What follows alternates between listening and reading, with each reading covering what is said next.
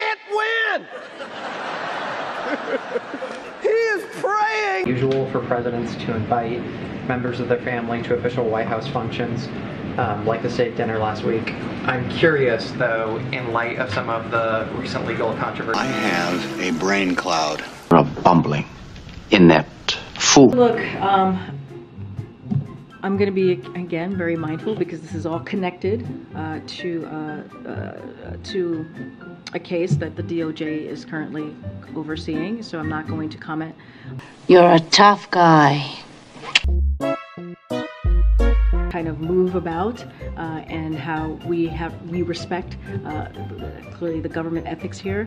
This is an administration has been incredibly transparent. There's clearly some dementia. He's not lucid. Your brain needs to reboot! The people who work for him and himself are held to kind of a strict course of action, but I'm not going to speak to anything that's related to the case. Think about guardrails for the president's family. I'm just not going to speak to anything. My brain is like oatmeal.